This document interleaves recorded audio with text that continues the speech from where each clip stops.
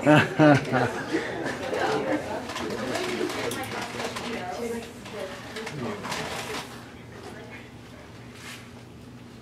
Blondel only wears tight pants. But Leo's not tight. He's with friends. Leo Blondel does not eat meat. And Leo thinks this guy's research is pretty sweet.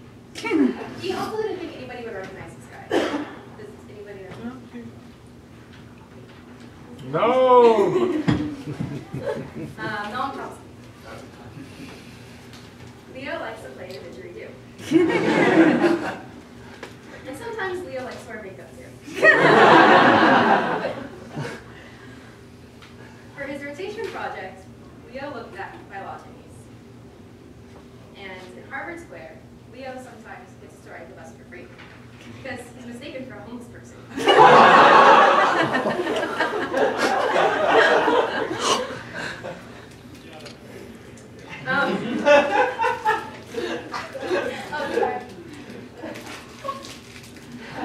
In class, Leo brings up many good points, many interesting points. And after class, Leo likes to roll his own cigarettes. Of course. I know that Leo longs to be back on European soil. The water here in America is too full of capitalism and oil. But Leo, although you don't care much for the USA, I think I can speak for us all when I say we're glad to have you here as our customer. Thank you.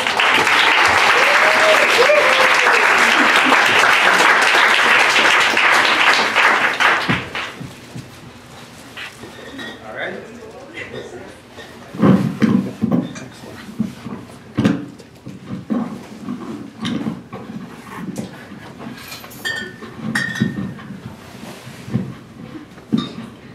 right. Can you hear me? Yeah. Great.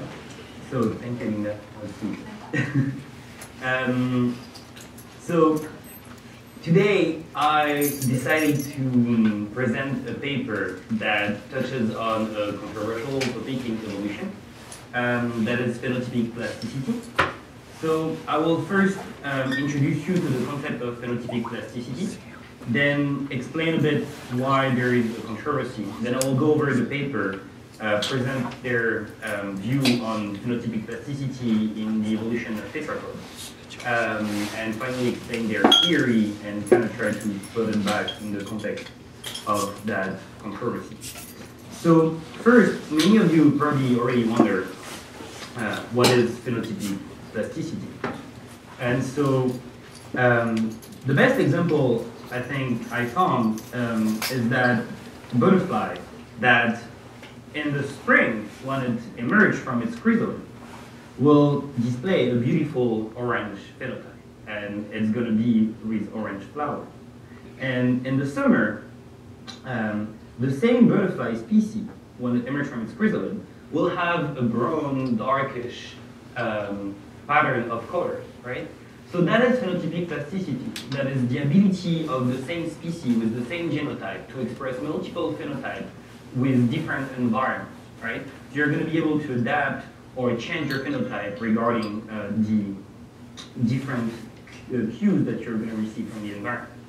But no, let us look at phenotypic plasticity in the context of evolution. So the first person to study that was Wellington, when in 1942 he was trying to understand the apparition of complex traits in species from a common ancestor having already some sort of phenotypic plasticity. So he uses the example of callosity. So for example, I ride my bike every day. So my hands have callosities here because my handlebar just brushes against my skin and provokes stress, so that I'm expressing some sort of callosity, my skin is getting thicker, right? And so that is a form of phenotypic plasticity. So if you already possesses that, then the question Wellington was asking is, why then in the ostrich feet or the human feet, at the bottom of the feet, you have callosity that are already created in the embryo, right?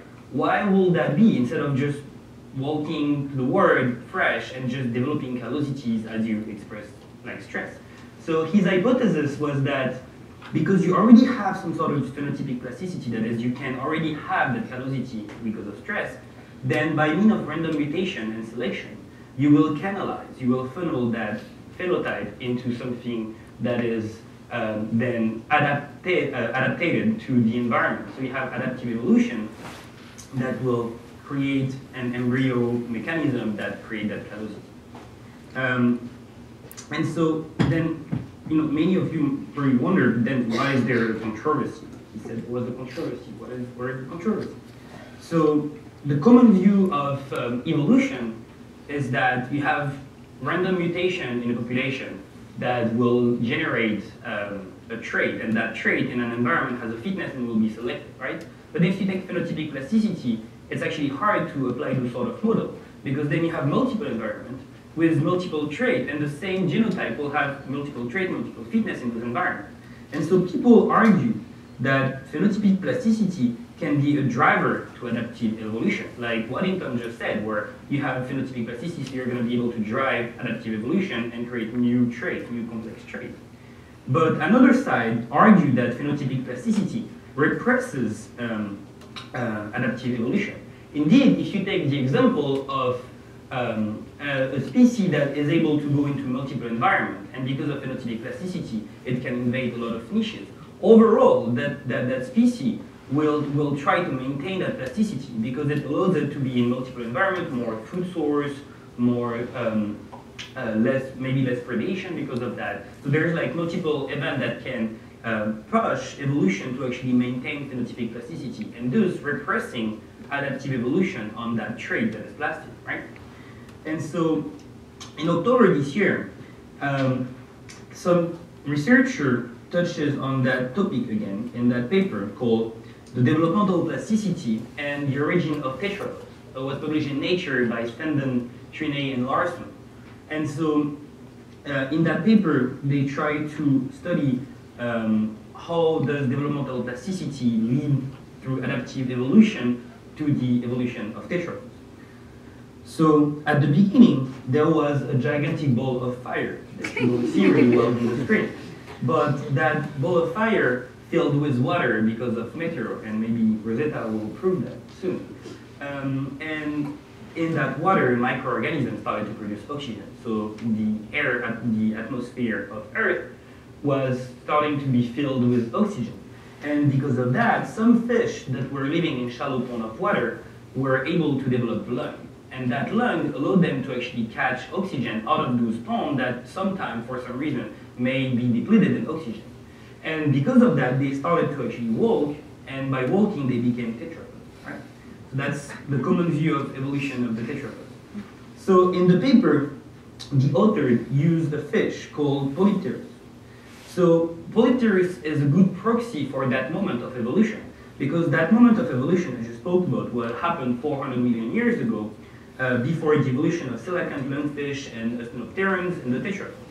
So Polypterus is that clade of fish that is the racing fish, and it is supposed to be a member that will have existed at the time of the tetrapod evolution and the land invasion of animals. So the main thing that made Polypterus very interesting for the author to study is that it is a fish that can walk. So if you take a little fish, it's happy in its pond and water, and well, for some reason, there's no more food there at all, and so it has to eat something. So Polypterus is actually able to walk out of the water on land to another pond, and then get another food source. And that is what made that fish very interesting. So the author decided to take 150 fish that they bought at 70 days old, and they decided to raise about 100 on land, so they only put them on land, no water, and 50 in water. And using those two groups of fish, they will look at the phenotypic plasticity of those fish that is induced by being on land or being on water. And so their experimental setup was that they took fish for their first experiment, the experimental setup, was that they took some fish from the land-raised group and the water group. and they put them in a room with cameras, and they looked at the motion and the kinematics of the fish. So how does the fish walk, right? And is there a difference in between a fish that is raised on water and a fish that is raised on land? And so the first thing is that they looked at the motion. So Polypterus has a very peculiar way of walking. I'm not even sure we can call that walking. It's more crawling. So it starts by pushing its weight on one fin, right? So it completely shifts its weight on one fin, which allows them to raise its body and nose and head, and then thrust with its tail. It's going to push, so it's going to be able to move forward and kind of like slide in front of them. And then it's going to repeat the same movement on the other side, right? And so using their high-speed cameras, they looked at the motion and kinematics and the differences of the water versus land-raised fish. And so what they found was that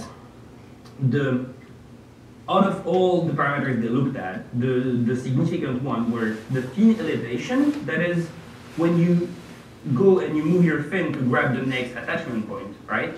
How much do you actually move your fin? Like, do you actually do like a crazy move like that, or you just like move it a little bit? So the fin elevation in the land-raised fish was a lot reduced, so that they use a lot less energy to actually go to the next point because they make less movement. The second thing they looked at was the fin slide distance and the fin slide duration. So Polypterus is still a fish, so it tries to walk, but it has fins, and fins are not claws or not like feet or hands. So when you want to walk on land, you actually slide a lot. It's gliding. It's a fin.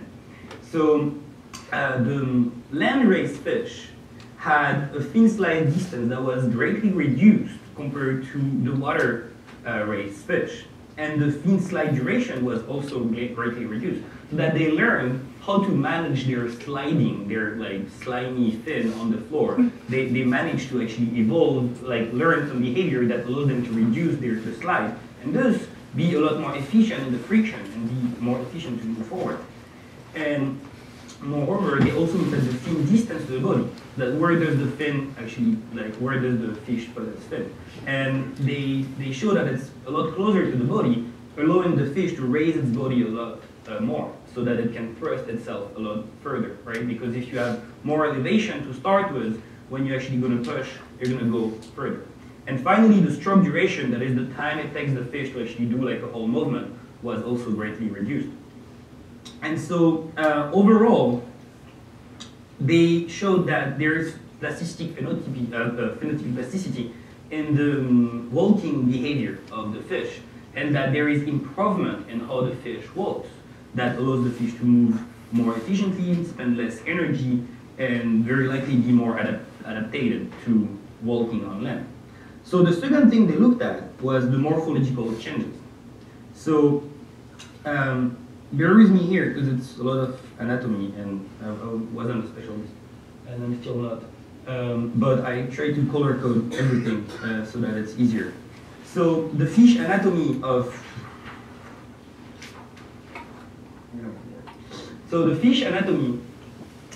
is made as such. So at least for the pectoral part of the fin. So you have the skull that is attached to the supraclatrum, and that bone is what attaches the skull to the clatrum and the clavicle. Right? So the clatrum and the clavicle are the bone that allows the fin to move, and to move in a lot of directions. And the supraclatrum is the one that attaches it to the skull, attaches the skull to the bone.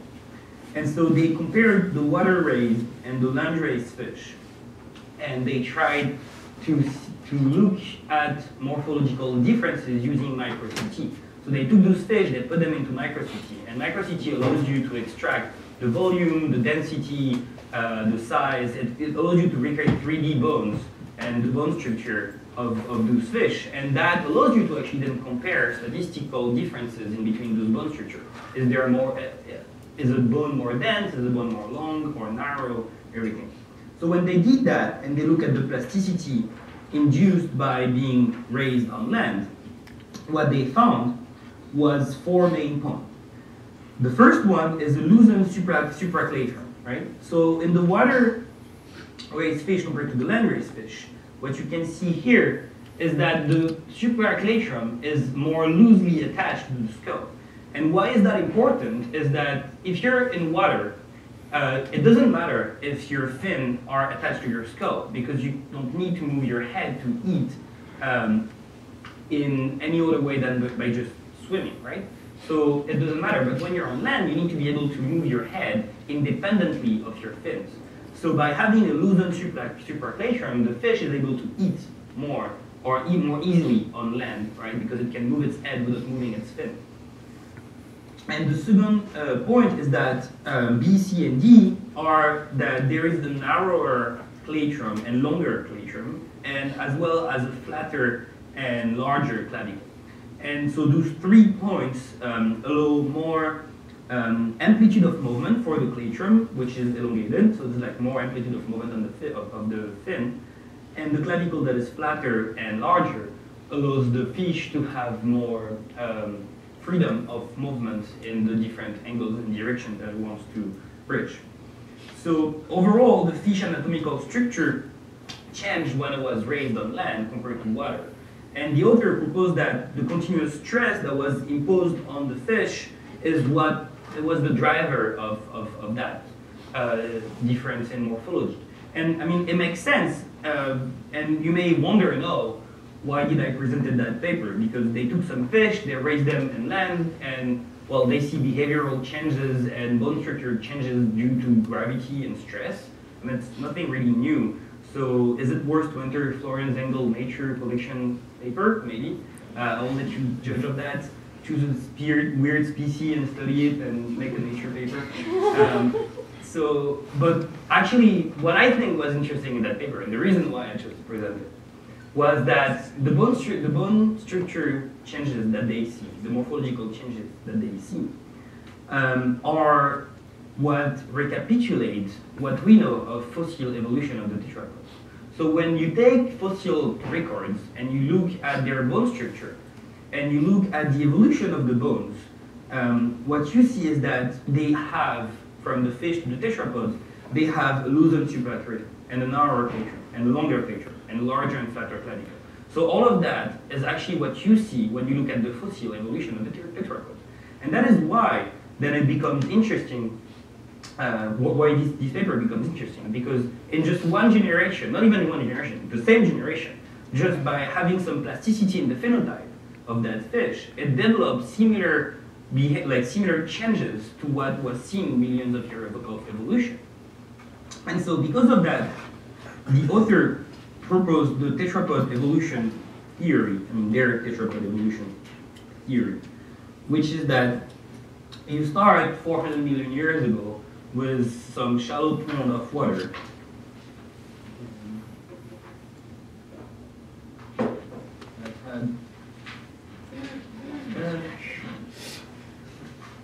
I lost. Okay.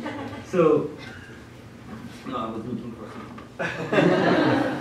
So you start with a fish in a shallow pond, and it's 400 million years ago, and then you have some. You have that fish that can walk on land and reach some different pond, and its reaction norm that is like its phenotype according to the environment is that it's more adapted to water, but it can still reach land, right? Even if it's not as good. Then what happens is that because of some environmental change, the water disappears. And so that fish is forced to walk on land all the time, and it's forced to evolve on land. So because the water disappeared, and because of phenotypic plasticity, that fish will be able to change its phenotype, and that because there's no more water, its walking behavior, for example, will be more driven towards land, right? And it's going to shift slightly toward land.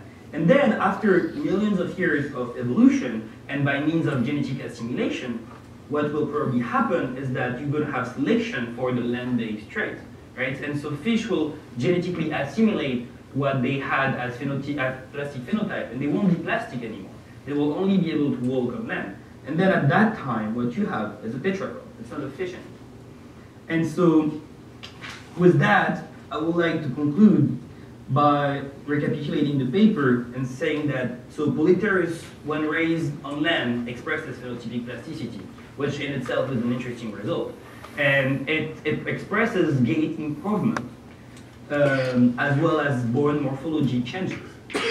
The interesting part and the impact of the paper is that the morphological changes recapitulate some of the features that were seen in the evolution of the tetrapod fossil record. But at the same time, one of the big points that the big critique that I have for that paper is that it lacks a multiple generation study. It's like there is nothing here that actually shows that that phenotypic plasticity is what actually drove evolution and adaptive evolution, right? Adaptive evolution. So that there is no multiple generation study when they see that, well, the more you go and the more actually you're gaining those phenotypes which are land-based. And there's no genomic analysis for the underlying plasticity, right? So we actually don't know what drives that plasticity. I mean, we may know in other species, but in that case of that fish, we don't actually know. So overall, that paper is interesting, and I think it makes some very interesting points. But on the controversy debate, it doesn't actually bring anything, because I mean, it doesn't show if yes or no it's going to drive adaptive evolution, or will it represses it. There is actually no study on that controversy, even if that's a bit what they claim at the beginning by saying that yes, it drives adaptive evolution. I don't think they showed, but they show still some very interesting things. And on that, I would like to thank you and thanks my coach Andrew and Ethan for their support.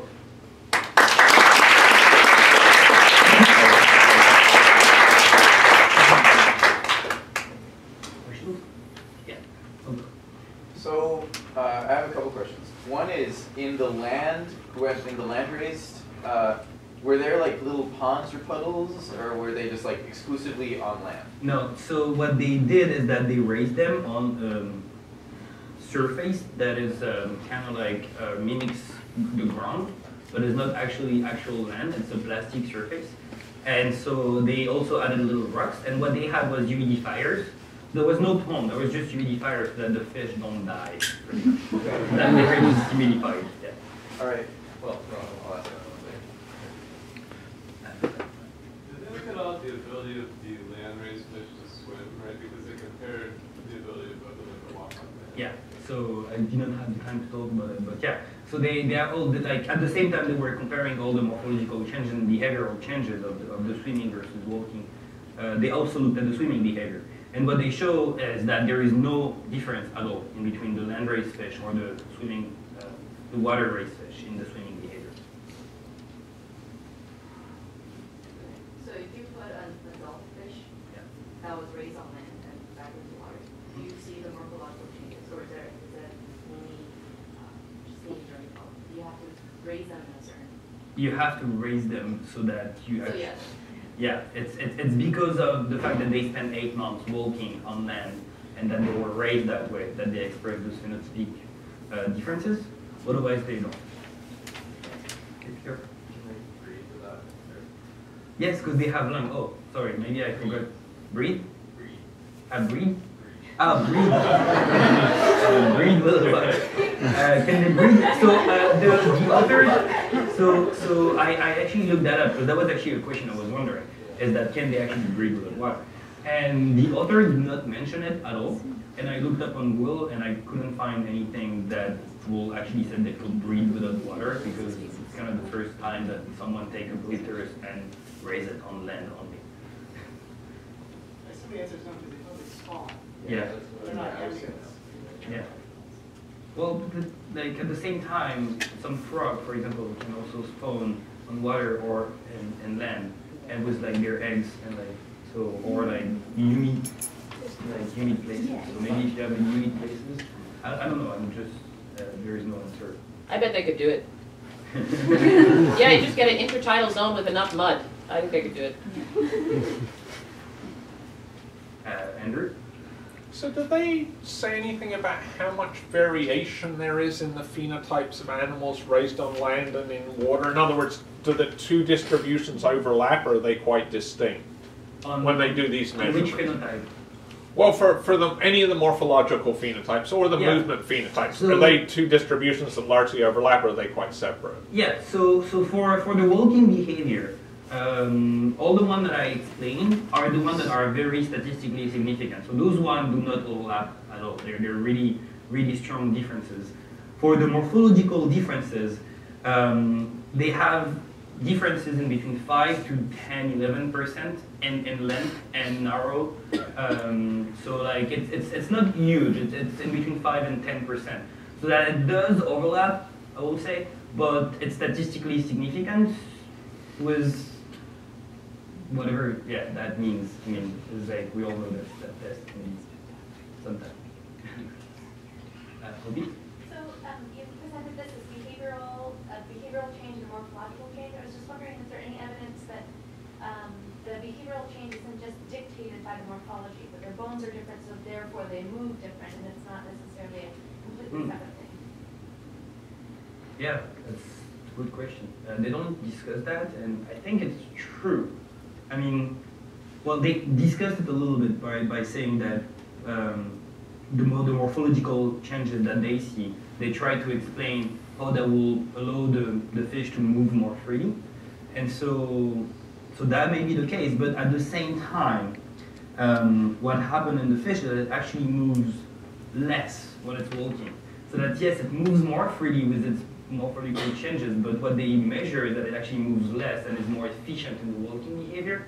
But they don't record, or maybe they record it, but they don't talk about other behaviors, like eating or like hunting, or stuff like that. They don't actually look at it, but maybe in that case, being raised on land will actually have an advantage. So, just one last thing. When you have, so did they do anything to like kind of untangle whether the morphological changes were really just gravity or like stress from going on land, or whether it was like an actual adaptive change? No, they don't. They don't. And that will be an interesting thing to do, but I'm not sure you. But that's kind of like the genetic, like that I proposed at the end. Like what are is there some genetic mechanism actually underlying that, or is it just gravity stress or like friction stress? Yes. Is this model really that different from a scenario where you have static phenotypes and you just have like a distribution of phenotypes across the population? Does it change the model at the end at all? Well, I mean, you always have a distribution of phenotype and you have a range of phenotype, right? What is interesting here is not actually the range of the phenotype themselves, because that is controlled by the fact that you have over 100 fish in land and 50, so you have good enough number to actually have some statistics there. What is interesting is that you have changes in the phenotype that are induced by the environment, so that you have some sort of constraint by the environment towards one phenotype, more than the fact that the underlying variation of phenotype drives that. I don't think it, I mean, yeah. I was just wondering if it changes like the evolutionary model much, the fact that it changes the environment. Well, yeah, I mean, that's kind of like the controversy of like plasticity, is that if you change too much and if you adapt to too much environment, then it's actually hard to know, will you like select for that phenotypic plasticity that is like each individual will have different traits. And that's your question? Sort of. So sort of going off of that, so what was the author's answer? Like which part of the country, or which what the authors say is that it drives adaptive evolution, because what they say is that because they see those morphological changes that recapitulate what we see in fossil evolution, they say that phenotypic plasticity was the driver of adaptive evolution of tetrapods. Right? That's their conclusion, and I think it's an overreaching conclusion personally. Did, for one individual fish, did they show all of the morphological changes, or was it like just some of them and some of the fish and some of the others? So they only provide the mean and standardization number in the paper. I don't have the whole table of all fishes, so I don't know. But the mean and standardization is like the population is what they studied. So Whoopi brought up the point that the behavior could be, well, what we observe as behavior could be a result of technological changes. But from a motor learning perspective, it could be the other way around, where the fact that they constantly have to move on land induces these morphological changes. I mean, we see this even in human populations. Mm-hmm. People who grow up playing certain types of sport all the time usually end up having more phenotypes. No, I agree. I mean, and that's kind of what is proposed here, is that the fact that they have to walk on land is what induces morphological changes, right? Is that, like, if you have a human that, I don't know, since it's like 5 years old, uses its right arm, like most of us do, right? We have a lot more muscle in the right arm that we have on the left arm. But if you're using your left arm more, then you have more muscle there, right? So that's like, it's kind of like the fact that they behaviorally, because they're forced to actually walk more on land, and they will adapt and changes their behavior, that will stresses the bone structure and create that differences in the bone, is the theory that they have. I don't think so this is actually not a follow-up, but that was a good question. I don't think they did this in the paper, but it seems like it would be interesting to look if there was also a preference. So the ones that grew up in a more terrestrial habitat then preferred to be in a more terrestrial habitat. Yeah. And in that sense, it's then a little bit easier to make the next. Yeah, I agree. And they don't have that, and they didn't do it, but that will be a very interesting experience. Yeah. All right, thank you.